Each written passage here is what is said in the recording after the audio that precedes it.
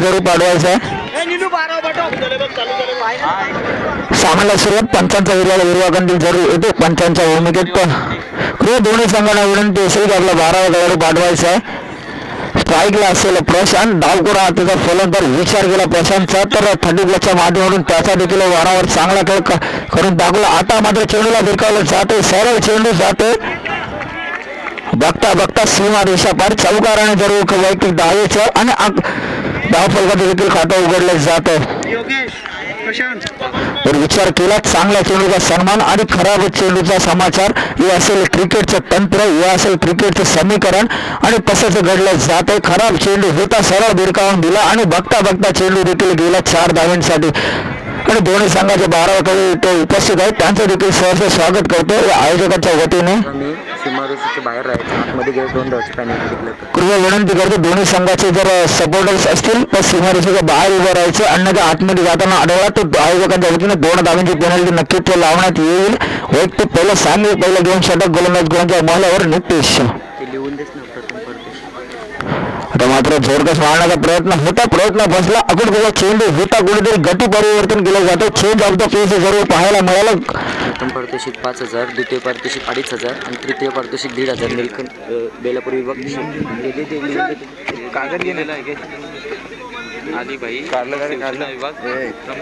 दरम्यान गोलंदाज तयार।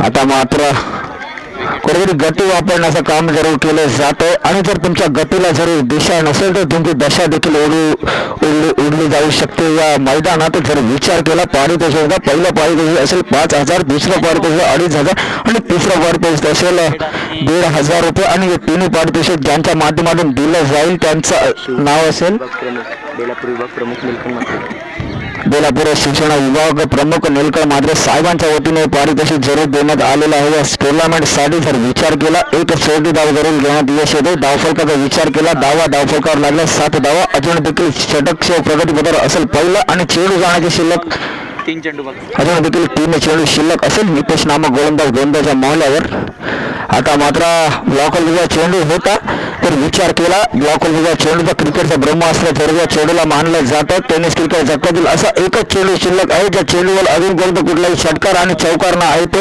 आणि चेंडूला देखील भिरकावण्याचं काम उस्मान पटेलच्या माध्यमातून देखील केलं गेलं। हेलिकॉप्टर शॉट त्याने देखील लगावला गेला आणि षटकार त्याच्या माध्यमातून देखील लावला गेला। सरळ चेंडू जातो मिडविकेट क्षेत्रात, 1 धाव देखील पूर्ण होते आणि 1 धावेवर समाधान मानावं लागेल फलंदाजाला। धावसंख्येचा विचार केला, धावफलकावर 8 धावा। जर षटकार हॅट्रिक लगावली दोन्ही फलंदाजाने तर 1,000 रुपये अलीबाई यांच्याकडनं 1,000 रुपयाचे पारितोषिक देण्यात येईल। पैशाची खैरात केली जाते, लयलूट केली जाते, उधळपट्टी केली जाते आणि पाकिट देखील ओपन। फक्त प्रशांत याला सुवर्ण संधी असेल, षटकार हॅट्रिक लगावली तर अलीबाई यांच्याकडनं 1,000 रुपयाचं पारितोषिक असेल। पहिले षटक प्रगतीपथावर, चेंडू जाण्याचा शिल्लक असेल, शेवटचा चेंडू शिल्लक असेल षटकातील। आता मात्र स्ट्राईकला असेल आमचा प्रिय मित्र योगेश। आता मात्र जोरदार मारण्याचा प्रयत्न, सेफ झोन मध्ये चेंडू ठेवून काढला। हरणाच्या वेगाने जसा हरिण जशी धावली जाते त्याच पद्धतीचा धावलेला हा फलंदाज आणि 1 धाव देखील पूर्ण केली जाते। धावसंख्या धावफलकावर 9 धावा। 1 षटकाच्या अखेरीस अजून देखील 18 चेंडूचा खेळ शिल्लक असेल आणि येणारे 18 चेंडू आणि येणाऱ्या 18 चेंडूवर किती धावा जमू शकतील सलामीचे फलंदाज येणारा काळ नक्कीच सांगून जाईल। बॉलर कोण रे? सिद्धू टोले।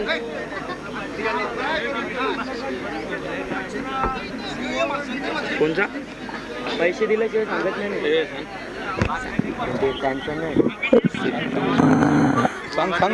दरम्यान शेवट दुसऱ्या षटक घेऊन आलाय गोलंदाज सिद्धू। बोलला ना तो, बोलला परत अलाउन्स कर प्रशांतला। विनंती असेल फलंदाज प्रशांतने नोंद घ्यायची। अलीबाई यांच्याकडनं जर षटकार हॅट्रिक लगावली तर 1,000 रुपये अक्रॉस द लाईन खेळण्याचा प्रयत्न होता। चेंडू सरळ जातो हवेत, चेंडू ट्रॅव्हल करतो नो मॅन्स लँड मध्ये आणि 1 धाव देखील पूर्ण केली गेली। आता मात्र कुठल्या तरी गचाळ गॅदर केलं जातो आणि दुसरी धाव देखील सहजरित्या पूर्ण केली जाते। योगेश फलंदाजाच्या माध्यमातून धावफलकाचा विचार केला, धावफलकावर लागल्यात 11 धावा। जर सिद्धू याचा विचार केला बेलापूर 11चा एक चांगला खेळाडू त्याच्या माध्यमातून देखील चांगला खेळ पाहायला मिळतो बेलापूर संघासाठी. दरम्यान सिद्धू तयार. आता मात्र आकडोबीचा चेंडू होता. निर्धाव चेंडूची सांगता केली जाते. सुंदर डब्बा पाहायला मिळाला. आकडोबीचा चेंडू होता कुठेतरी वाईट सोडण्याचा प्रयत्न होता योगेश याचा आणि सरळ चेंडू गेला यष्टीरक्षकाच्या हातात. निर्धाव चेंडूची सांगता जरूर केली जाते पंचांच्या माध्यमातून. पुन्हा एकदा आकडोबीचा चेंडूची वेग पहा किती होता. चेंडू जेव्हा फळीवर लागला जातो आणि फळी कुठेतरी मागे सटकली जाते आणि एक धाव देखील पूर्ण केली जाते. एक धावावर समाधान मानावं लागेल योगेश नामक फलंदाजाला. आणि जर प्रशांत याला सुवर्ण संधी असेल जर षटकार हॅट्रिक लगावली तर अलीबाई यांच्याकडनं 1000 रुपयाचं रोख पारितोषिक देण्यात येईल. पैशांचं उदयपट्टी देखील पाहायला मिळते.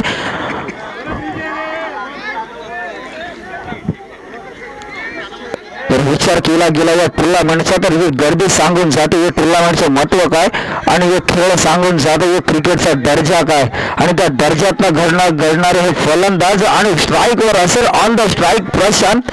दुसरा षटक प्रगती पथावर असताना सिद्धू नामक गोलंदाजाच्या मौल्यावर अजून देखील षटकातील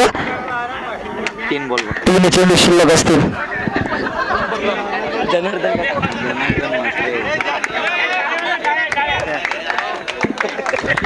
दरम्यान सिद्धू तयार. आता मात्र चेंडूला डोलावला जातो. सरळ चेंडू जातो रॉकेटच्या स्वरूपात 4 धावांसाठी. जेव्हा जेव्हा सवा फटका लगावला जातो कुठेतरी वेग जास्त लावला जातो फटक्याला आणि सरळ फटक्याला ट्रॅव्हल केलं जातं सीमारेषा बाहेर आणि 4 धावांनी देखील डावफलक पुढे सरसावलं जाईल. जेव्हा डावफलका लागला धावा 16 धावा. सलामीची जोडी विस्फोटक जोडी मातब्बर जोडी अजून देखील खेळपट्टीवर तैनात असेल. 16 धावा डावफलकावर लागल्यात. एके बाजूला असेल प्रशांत आणि एके बाजूला असेल योगेश. दरम्यान गोलंदाज तयार सिद्धू. अजून देखील 2 चेंडू शिल्लक असलेल्या षटकार येईल. दुसऱ्या षटक प्रगती होतावर असताना आकडोबीचा चेंडूला भिरकावून दिला जात आहे. चेंडू ट्रॅव्हल करतो मिडल विकेट क्षेत्रात. 1 धाव पूर्ण केली जाते. डिस्कवरीवर ज्याच प्रकारे हरणीच्या मागे चित्ता धावला जातो. हरण जसे जे धावली जाते आपला जीव वाचवण्यासाठी तसेच धावले हे दोन्ही फलंदाज आपली विकेट वाचवण्यासाठी आणि धावफलक 2ने पुढे सरसावलं. धावसंख्या धावफलकावर 18 धावा. जेव्हा 18 धावा सातत्याने डोळ्यासमोर येतात तेव्हा आठवण देखील केली जाते विराट कोहलीची. इंडिया टीमचा कर्णधार विराट कोहली त्याची देखील आठवण केली जाईल या आयोजक या शृंखलेच्या माध्यमातून. आता मात्र इष्टांचा वेध घेतला जातो. विस्फोटक फलंदाज मातब्बर फलंदाज प्रशांत याला तंबूच्या आशाला पळतावलं जातंय.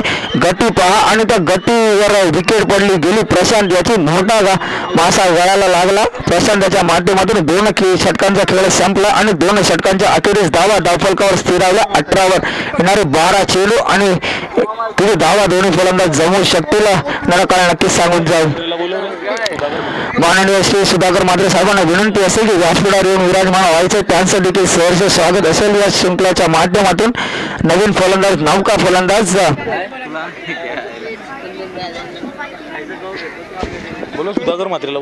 माननीय श्री सुधाकर मात्रे साहेबांना विनंती असेल व्यासपीठावर येऊन विराजमान व्हायचे त्यांचं देखील सहर्ष स्वागत असेल या शृंखलाच्या माध्यमातून. नवीन फलंदाज नौका फलंदाज मैदानावर श्रीकांत. जर विचार केला श्रीकांतच्या माध्यमातून तर अँड्रम क्रिकेट जरूर गाजवलं जाते. श्रीकांतच्या माध्यमातून चांगला खेळ अँड्रम मध्ये त्यांचा देखील पाहायला मिळतो. उत्कर्ष तिसरा षटक घेऊन आलाय. वैयक्तिक पहिलं सांगित तिसरा षटक उत्कर्ष नामक गोलंदाज गोलंदाजाच्या मौल्यावर. शैली पहा गोलंदाजाची एक वेगळी शैली पाहायला मिळते. लेफ्टच्या बाहेर पिचिंग केलेला चेंडू नियम क्रमांक 22 जरूर वापरला जातो. अवांतर धावेची सांगता जरूर पंचांच्या माध्यमातून केली जाते. स्वदेशी मारा पाहायला मिळतो. दरम्यान गोलंदाज तयार.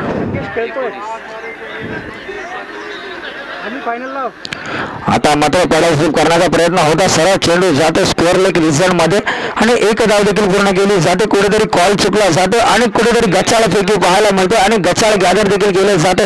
त्याचा फायदा जरूर उठवला जातो आणि बघता बघता 3 धावा देखील पूर्ण केल्या गेल्या. कुठेतरी आळस दाखवला जातो. लेझी फिल्डिंग पाहायला मिळते क्षेत्ररक्षकाच्या माध्यमातून आणि त्या फायदा देखील उठवला. जर विचार केला धावांचा धावफलकावर लागला तर 22 धावा. तिसरीवर चालू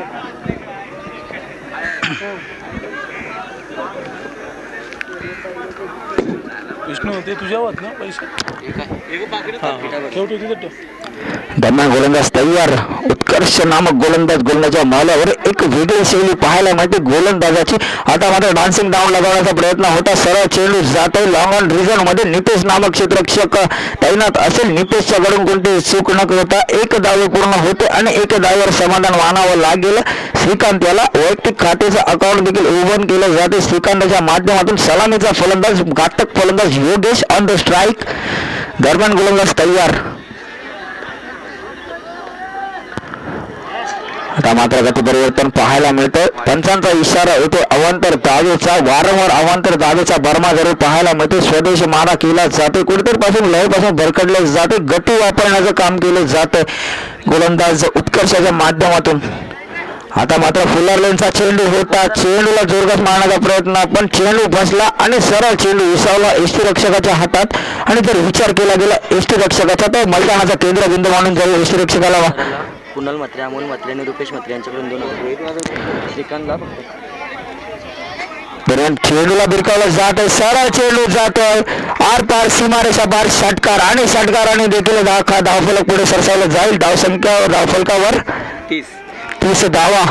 श्रीकांत याला संधी असेल जर षटकार हॅट्रिक लगावली तर कुणाल म्हात्रे, अमोल म्हात्रे आणि रुपेश म्हात्रे यांच्याकडून रोख रक्कम 200 रुपयाचं पारितोषिक 2000 रुपयाचं पारितोषिक देण्यात येईल.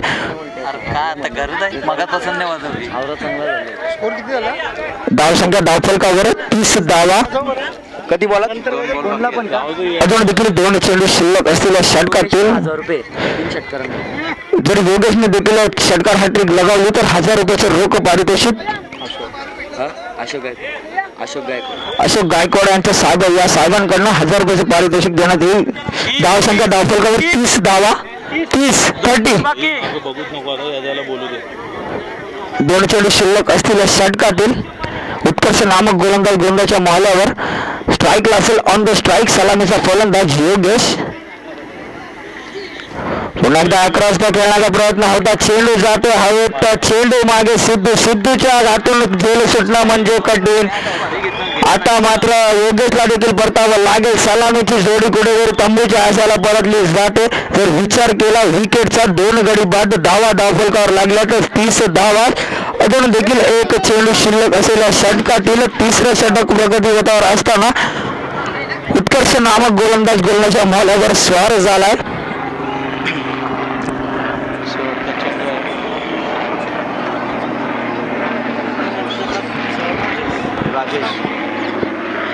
कॅप्टन आलेलं आहे. स्वतः कर्णधार खेळपट्टीवर रवाना होते राजेश. जर श्रीकांतने षटकार हॅट्रिक लगावली तर 1000 रुपयाचं रोख पारितोषिक 2000 रुपयाचं रोख पारितोषिक देण्यात येईल. गोलंदाज उत्कर्ष तयार. फुल डान्सिंग डाऊन लगावण्याचा प्रयत्न होता. सरळ चेंडू ट्रॅव्हल करतो. नितेश क्षेत्ररक्षक चेंडूवर येतो. एक धाव देखील पूर्ण केली जाते आणि एक धावाने धावफलक देखील पुढे सरसावलं जाईल. 3 षटकाच्या अखेरीस धावा धावफलकावर लागल्या तर 31 धावा.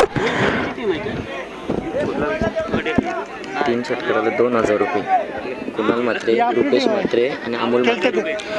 जर षटकार हॅट्रिक लगावली तर कुणाल म्हात्रे, रुपेश म्हात्रे आणि निलेश अमोल म्हात्रे या साहेबांकडनं रोख रक्कम 2000 रुपयाचं पारितोषिक जरूर देण्यात येईल. श्रीकांत याला सुवर्ण संधी असेल. शेवटचं षटक date overs log in over आणि जास्तीत जास्त धावा जमवण्याचं षटक ज्याला मानलं जातं ते षटक घेऊन येईल. अजून देखील विनंती करतो की लवकरात लवकर सामना सुरू करायचा आहे. 75 रुपये नीट आहे. 75 500 नाही 75 रुपये प्रत्येक षटकाराला. कोणच्याकडून? बाबू म्हात्रे. जर श्रीकांत याने एक षटकारास 75 रुपये लगावले तर बाबू म्हात्रे साहेबांकडनं आलेलं पारितोषिक प्रत्येक षटकारास 75 रुपये असतील. जमा झालेले आहेत. जोगेंद्र बॉलर. शेवटचं षटक जोगेंद्र.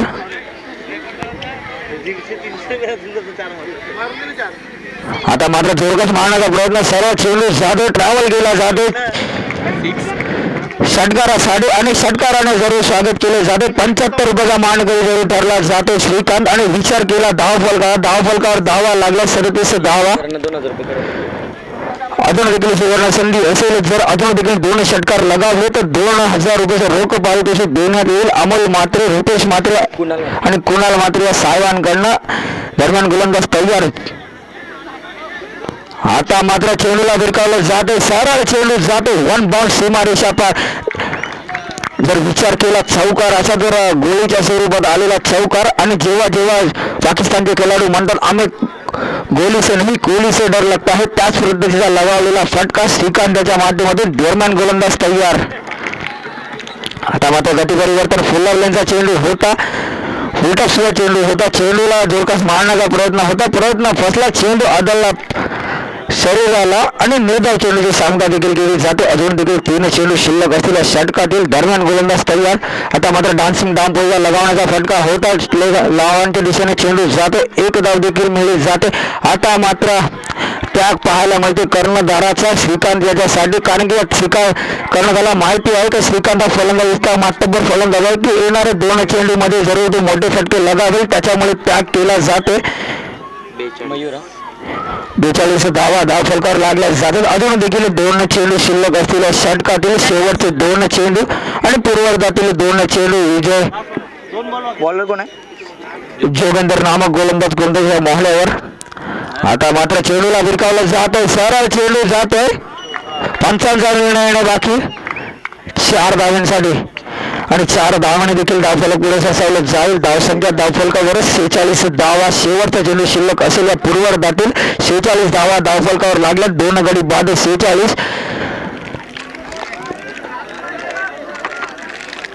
श्रीकांत किती खेळते? श्रीकांत 8, 12, 13, 17 धावांवर खेळते. वैयक्तिक 17 धावेचे योगदान ठरत, 17 धावांवर खेळतो श्रीकांत. आता मात्र जोरदार मारण्याचा प्रयत्न फसला जातो, 1 शेवटी धाव घेण्यात जरूर यश येईल. फलंदाजाला लेग बाईचा इशारा येतो. पंचांच्या भूमिकेत दिलीप पाटील, पण त्यांचं देखील कौतुक करावं लागेल. पूर्वार्धाचा खेळ संपतो आणि 47 धावा धावफलकावर लागेल आणि 48 धावांचे मापक असं आव्हान असेल. तर विचार केला 12 धावांची सरासरी असेल, 12 धावांना देखील धावफलकावर धावा जमवाव्या लागतील जर सामना जर जिंकायचा असेल टोले संघाला. एक चांगलं आयोजन, दिग्गज आयोजन आणि एकत्र आणण्याचं काम देखील केलं जातं या 2 आयोजकांच्या कडनं. कुणाल मात्रे आणि कुंदन मात्रे आणि निलेश मात्रे या दोन्ही आयोजकांकडनं एकी जरूर केली जाते. आता 75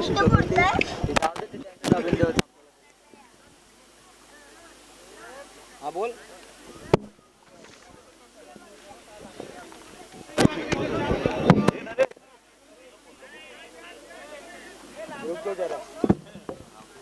बोलो फिर से, किसके तरफ से?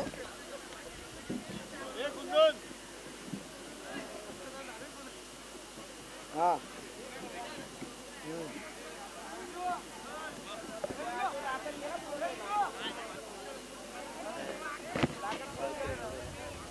किती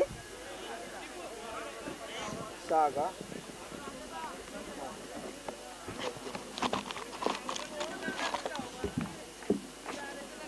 आम्हाला तुरब्याला आहे तुमचा 48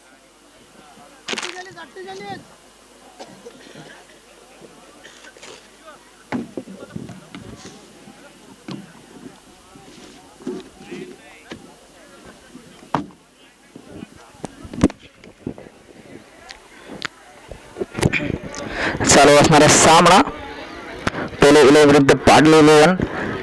नाणेफेकीचं कौल जरूर जिंकलं होतं टोले 11 संघाने आणि प्रथम क्षेत्ररक्षण करण्याचं ठरवलं आणि 47 धावांवर रोखून ठेवलं. पाटील 11 संघाला 48 धावांचा टार्गेट असेल. जमलेल्या तमाम क्रिकेट रसिकांचं व तसेच व्यासपीठावर असलेल्या मान्यवरांचं सहर्ष स्वागत करतो. घेऊन चलतो सामना पुढे.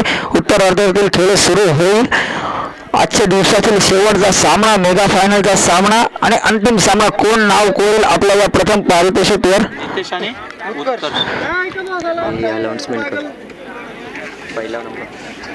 जर विचार केला गेला या सामन्याच्या पारितोषिकाचा तर पहिलं पारितोषिक असेल 5,000, द्वितीय पारितोषिक 2,500, तृतीय पारितोषिक असेल 1,500 रुपये आणि एक पारितोषिक दिले ते म्हणजे बेलापूर गावातील शिवसेना विभाग प्रमुख निलकंठ माते यांच्या साहेबांकडून जरुरी पारितोषिक देण्यात येत आहे.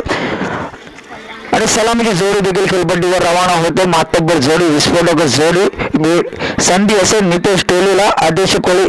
पहिल्या 2 सामन्यात स्कोररचं देखील कौतुक करावं लागेल. इथं माहिती देखील पुरवण्यात येते की 2 सामन्यामध्ये तब्बल धावा 113 धावा देखील या नितेशच्या माध्यमातून कुठल्या गेल्या. नितेशला देखील संधी असेल जर षटकार हॅट्रिक लगावली सामन्याला सुरुवात केली जाते. हिरवा कंदील आला जातो पंचांचा.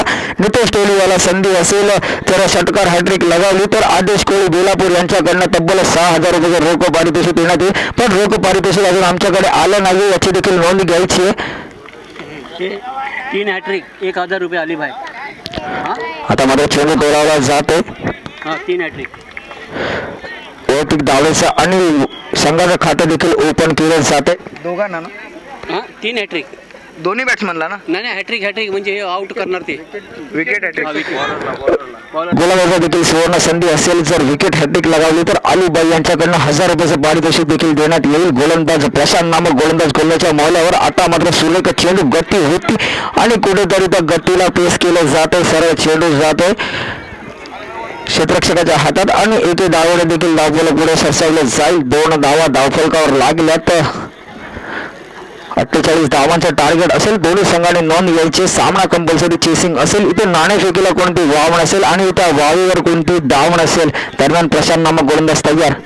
आता मात्र चेंडूला भिरकावलं जाते. सरळ चेंडू ट्रॅव्हल करतो. भागमिका भाग चित्र पाहायला मिळतं आणि चेंडू जातो सीमारेषा पर. चौकार असा इशारा होतो आणि चौकाराने देखील धावफलक पुढे सरसावलं जाईल. धावसंख्या धावफलकावर 6 धावा.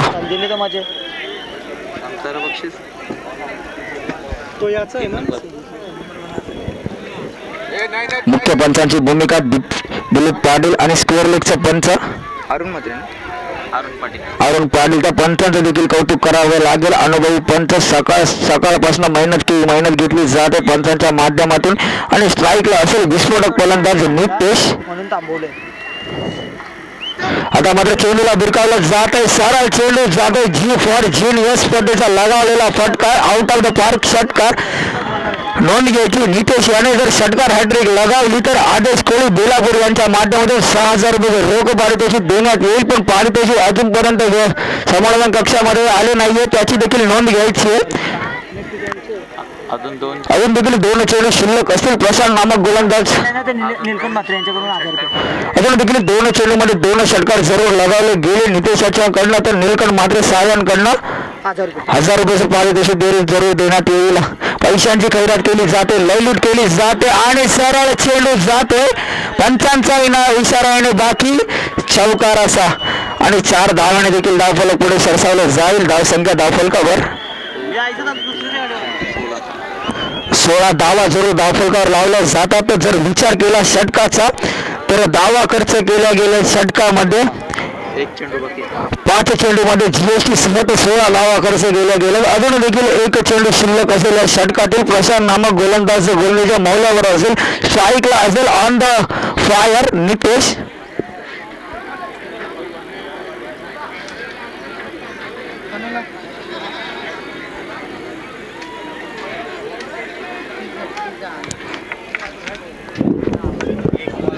शेवटचा चेंडू पहिला षटक प्रगतीपथावर असताना प्रशांत नामक गोलंदाज गोलंदाजीच्या मौल्यावर स्वार झाला. विस्फोटक जोडी खेळपट्टीवर अजून देखील तैनात असेल. दरम्यान गोलंदाज तयार. आता मात्र पुलारलेचा चेंडू होता. सरळ चेंडूला भिरकावला दिला जातोय. कुठेतरी जज करण्याचा प्रयत्न होता. प्रयत्न फसला आणि चेंडू सरळ गेला चौकाराने आणि चौकाराने देखील समाप्ती केली जाते षटकाची.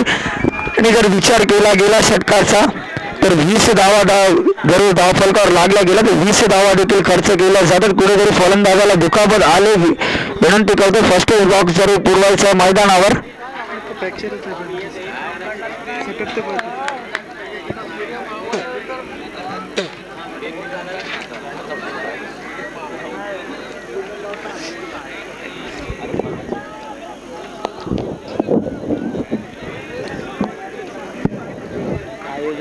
लक्ष नाही. क्षेत्ररक्षणचा कोणाला लक्ष ठेवा जात नाही.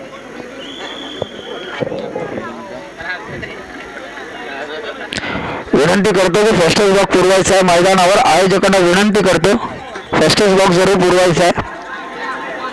आयोजक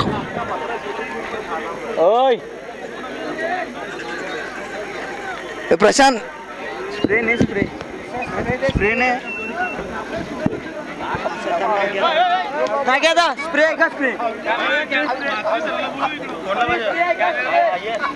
देश लवकर ते एक प्रश्न आहे का तो काय तया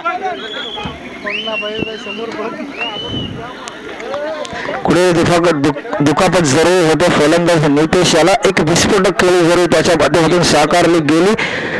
5 चेंडूमध्ये तब्बल 19 धावांचं देखील योगदान असते आपल्या संघासाठी. 19 धाव. कुठे विनंती असेल की कोणी मैदानात जाऊ नये. आयोजक जातील मैदानावर फर्स्ट एड बॉक्स घेऊन.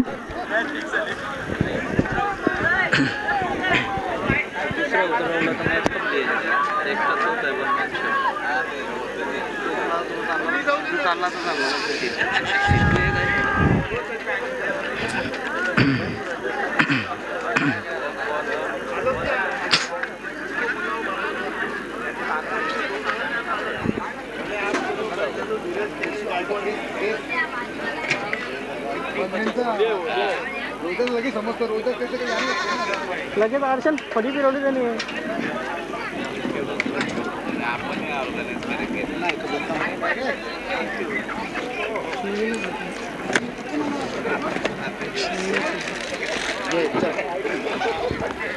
विनंती करतो पाण्याची व्यवस्था करायची आहे मैदानावर. आयोजकांना विनंती असेल की पाण्याची व्यवस्था जरूर करायची आहे.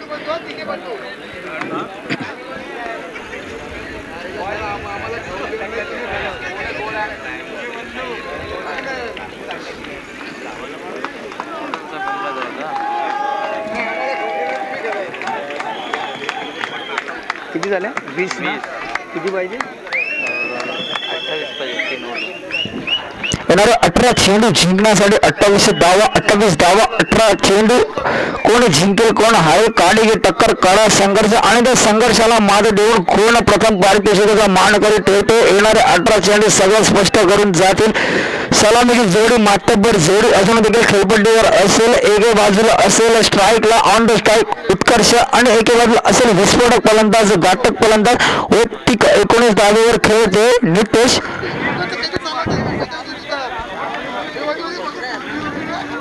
दिलीप आकडे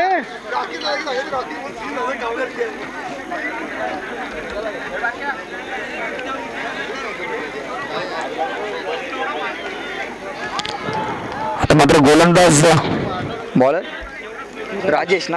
बॉलर राजेश. स्वतः कर्णधार गोलंदाजच्या भूमिकेत राजेश नामक गोलंदाज गोलंदाजासाठी सज्ज होतो. वैयक्तिक पहिले सांघिक दुसरे षटक घेऊन आलाय राजेश नामक गोलंदाज. स्ट्राईकला असेल उत्कर्ष. आता मात्र चेंडूला भिरकावलं जाते. सरळ चेंडू जाते. लॉंगॉनच्या रिझामध्ये चेंडूवर क्षेत्ररक्षक येईपर्यंत 1 धाव पूर्ण केली जाते आणि 1 धावाने देखील धावफलक पुढे सरसावलं जाईल. धावसंख्या धावफलकावर 21 धावा. प्रेक्षकांना गजबजून भरलेलं हे मैदान दाखवलं जातं. हे टुर्नामेंटचं महत्त्व काय आणि ते टुर्नामेंटचा खेळ काय आणि खेळातून केले जाणारा क्रिकेटचा दर्जा काय आणि ते दर्जा मात्र सर्व दाखवला जाईल नितेशाच्या माध्यमातून. एक विस्फोटक फलंदाज ऑन द स्ट्राईक असेल. आता मात्र चेंडूला भिरकावलं जाते. फुलटा हुआ चेंडू होता. मेजवानीचे जरूर स्वरूप होतं. स्वरूप जरूर फेटाळलं जाते. एक धावेवर देखील समाधान मानावं लागेल फलंदाजाला. एकेरी दुहेरी धावांचं क्रिकेट खेळलं जाते. क्लास ऑफ द क्रिकेट दाखवलं जातं. माइंड ऑफ द क्रिकेट जरूर केलं जाईल फलंदाजी माध्यमातून. आता मात्र डान्सिंग डाऊन फटका लगावण्याचा प्रयत्न होता. प्रयत्न फसला आणि निर्धाव चेंडूची सांगता जरूर केली जाते. षटक चालू असेल. दुसरं षटक प्रगतीपथावर असताना धावसंख्या धावफलकावर 22 धावा. अजून देखील 3 चेंडू शिल्लक असतील षटकातील. फणसपाडा गावातील एक चांगला खेळाडू फराना चौधरी त्याचं देखील सहर्ष स्वागत असेल शृंखलाच्या माध्यमातून. आता मात्र जोरकस मारण्याचा प्रयत्न होता. प्रयत्न फसला गेला. निर्धाव चेंडूची सांगता केली जाते. अचूक टप्प्यावर टिप्सून मारायची गोलंदाजी केली जाते. कर्णधाराची भूमिका देखील चोखपणे बजावताना पाहायला मिळते राजेश नायक कर्णधार. अजून देखील 2 चेंडू शिल्लक असलेल्या षटकातील. आता मात्र फुलटा सुद्धा चेंडूला भिरकावले. सरळ चेंडू जाते. 1 बाउंस सीमा रेषा पार आणि चौकाराने देखील धावफलक पुढे सरसावलं जाईल. धावसंख्या धावफलकावर 26 धावा. अजून देखील 1 चेंडू शिल्लक असलेल्या षटकातील दुसरं षटक प्रगतीपथावर असताना स्वतः कर्णधार गोलंदाजच्या मार्कवर. कधी बोला 13 बॉल येणारे 13 चेंडू जिंकण्यासाठी 22 धावांची गरज असेल. 13 चेंडू 22 धावा 22 धावा. क्रीडा चेंडू कोण जिंकेल कोण हारेल येणारा काळ नक्कीच सांगून जाईल.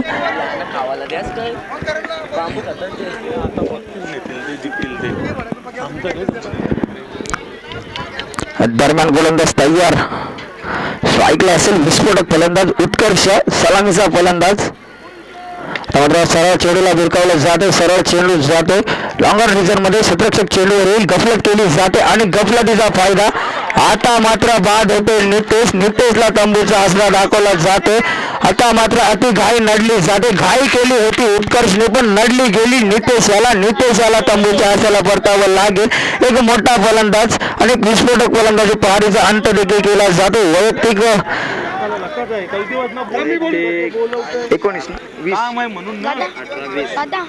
20 धावेचे योगदान ठरते संघासाठी. त्याचे देखील कौतुक करावं लागेल. अजून धाव संख्या धावफलकावर लागल्या 27 धावा. येणारे 12 चेंडू 21 धावा 12 चेंडू.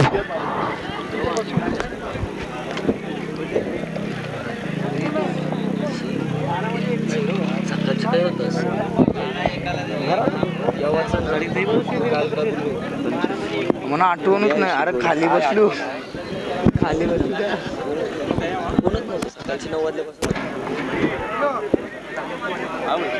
म्हणून लाटची मॅच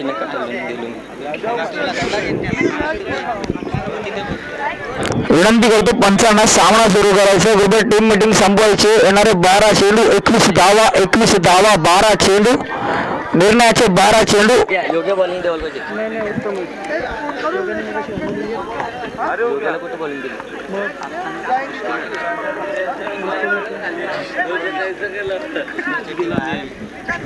फालतू विकेट टाकणार. जाऊ दे नाही सांगू 12 बॉल 21. नवीन फलंदाज नौका फलंदाज मैदानावर. न्यू कॅन्डिडेट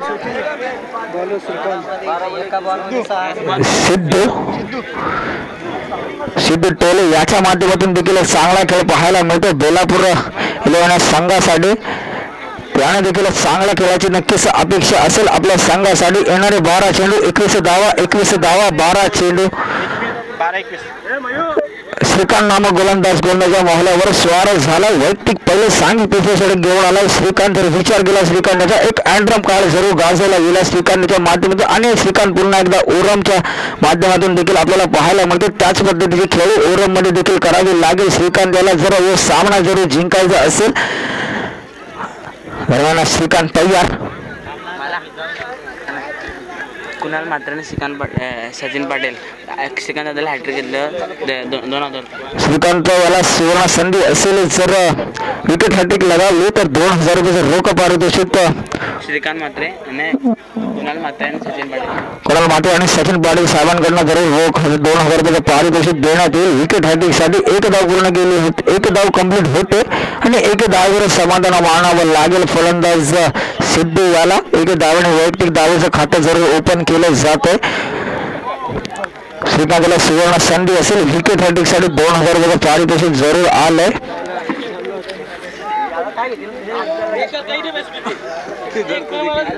सचिन कुणाल मात्रे आणि सचिन पाटील या साहेबांकडनं 2000 रुपयाचं रोख पारितोषिक असेल श्रीकांतला विकेट हॅट्रिक साठी. दरम्यान समोर ऑन द स्ट्राईक असेल सलामीचा फलंदाज मातब्बर फलंदाज उत्कर्ष. आता मात्र आकडून चेंडू जाते हवे. चेंडू खाली स्वतः क्षेत्ररक्षक श्रीकांत. सलामीचा फलंदाजाला देखील परतावं लागेल. तंबूच्या आसाला उत्कर्षाचा पारीचा अंत केला जातो. दुसऱ्या विकेटचं बटन जरूर केलं जाते उत्कर्ष याच्या माध्यमातून. नवीन फलंदाज नौका फलंदाज न्यू कॅन्डिडेट जोगेंद्र. जर विचार केला जोगेंद्र याचा कुठेतरी महागडी गोलंदाजी जरूर ठरली गेली जोगेंद्र याची.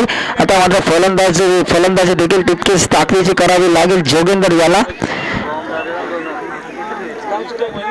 मेगा फायनलचा सामना चालू असेल. एके बाजूला संघाचा विचार केला गेला पाडी 11 संघ जरूर 48 धावांचं टार्गेट जरूर उभं केलं टोले 11 संघापुढे. आणि त्या धावांचा पाठला करताना धावफलकावर जरूर लावल्यात. 28 धावा 2 गडी बाद 28 धावा धावफलकावर. श्रीकांत नामक गोलंदाज गोलंदाजाच्या मौल्यावर श्रीकांतला जर हॅट्रिक घेतली तर 2000 रुपयाचं रोख पारितोषिक देण्यात येईल. पैशांची उधळपट्टी जरूर केली जाते आणि त्या उधळपट्टीतून दाखवला जातो क्रिकेटचा दर्जा काय आणि त्या टुर्नामेंटचं महत्त्व काय.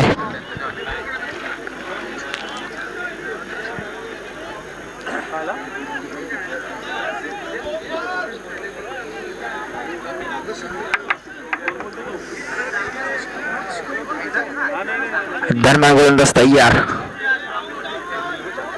आता मात्र आखूड गोवा चेंडू चेंडू हवेत चेंडू खाली क्षेत्ररक्षक दुसऱ्या गाडीचा बत्ता तिसऱ्या गाडीचा बटन होत आहे. सिद्धूला देखील परतावं लागेल तंबूच्या आश्रयाला आणि संधीचं सोनं कितपत करू शकतील. येणारा एक विकेट जरूर 2000 रुपयाचं पारितोषिक दिलं जाईल. सचिन पाटील ना सचिन पाटील आणि कुणाल मात्रे यांच्याकडून सुवर्ण संधी असेल. अजून विकेट हॅट्रिक लगावली तर 2000 रुपयाचं रोख पारितोषिक जरूर देण्यात येईल. श्रीकांत याला एक मोठा मासा जरूर गळाला लागला जातो. सिद्धू याच्या माध्यमातून नौका फलंदाज मैदानावर. नवीन बॅट्समन कुमार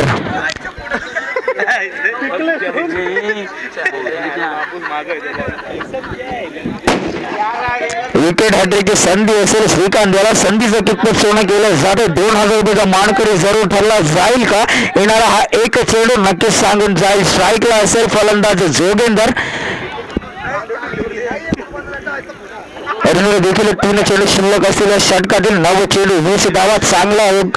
चांगला अपडेट जरूर केलं जातं स्कोरर याच्या माध्यमातून. त्याचं देखील कौतुक करावं लागेल या शृंखलेच्या माध्यमातून. दरम्यान गोलंदाज तयार. आता मात्र चेंडू हवेत चेंडू खाली क्षेत्ररक्षक. आता मात्र कुठेतरी चेंडू पडतो नो मॅन्स लँड मध्ये आणि 2 धावा देखील पूर्ण केल्या. हॅट्रिकची संधी होती. संधी आमच्या लाडक्या स्कोररचं देखील कौतुक करावं लागेल विष्णू मात्रे.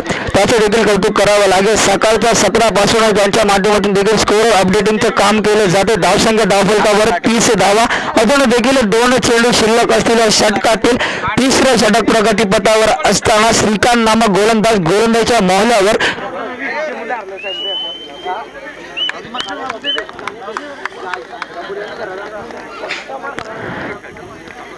आता मात्र चेंडू हवेत चेंडू खाली क्षेत्ररक्षक. आता मात्र जोगेंदरच्या पारीचा अंत केला जातो. जोगेंदरला पाठवलं जातं बॅक टू पॅव्हेलियन. 4था गडीचं बटन केलं जातं. 4था गडी तंबूच्या आश्रयाला परतवला जातो. कुठेतरी बॅकफुटला जाण्यास जरूर प्रवृत्त केलं जातं फलंदाजाला. आणि जर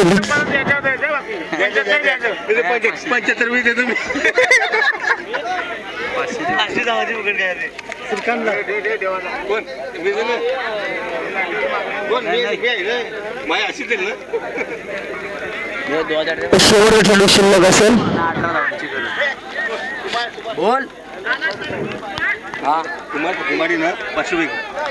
जर कुमाराला सुवर्ण संधी असेल की षटकारास 500 रुपयाचं पारितोषिक. आता मात्र निर्धाव बदलाचा चेंडू होता टोलवण्याचा प्रयत्न. एक धाव जरूर घेण्यात यश येते. शेवटी धाव जरूर घेण्यात यश येते. आता मात्र कुठेतरी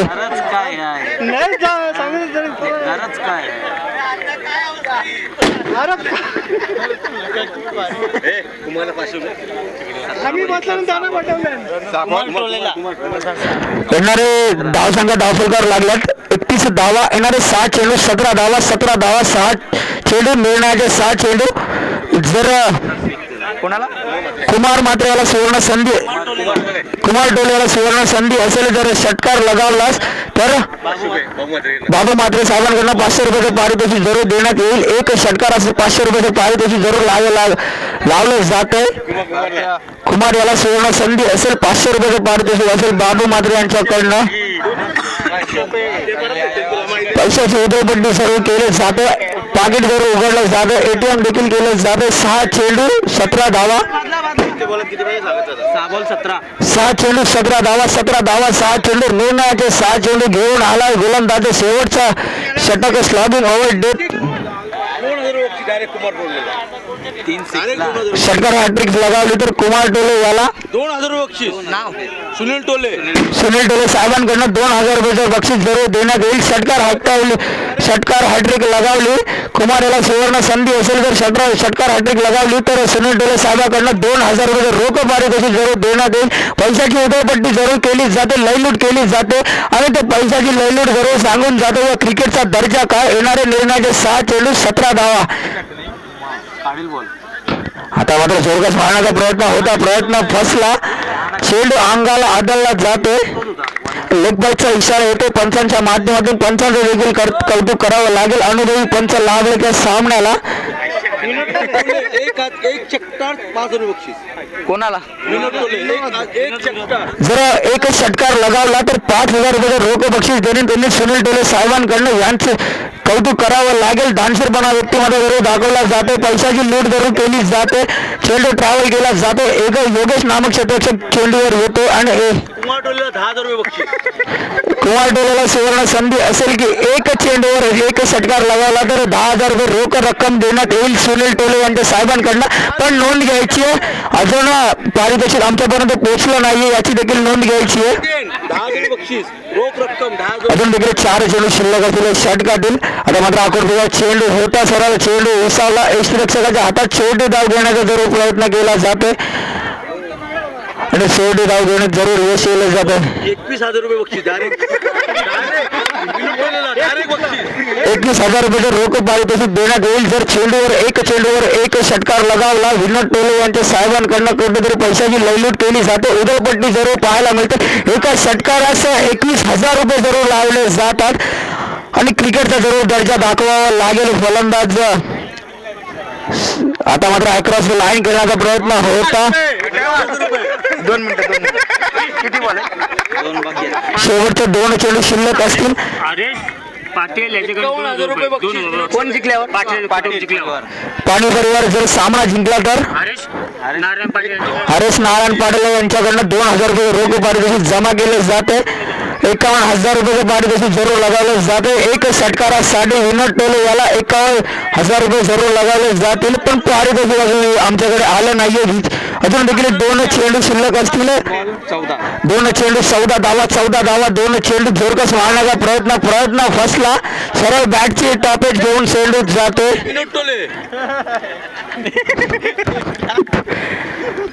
दुसरी धाव घेण्यात जरूर यश आलं जातं. विनोद टोले 1,00,000 रुपये बक्षीस. सामना कुठेतरी एकतर्फी झुकला जातो. सामना पाटील संघाच्या बाजूने झुकला जातो. 1,00,000 रुपये देखील पारितोषिक लगावलं जाते सुनील टोले याच्या माध्यमातून. एक षटकारासाठी जरूर तो षटकार लगावला तर 1,00,000 रुपये कुठून देतील त्यांना माहीत. आता मात्र चेंडू जातो. आता मात्र योगेशच्या पारीचा अंत केला जातो. सामना जरूर जिंकला जातो. फायनल जरूर जिंकली जाते. मेगा फायनल जरूर जिंकली जाते. पाटील 11 संघ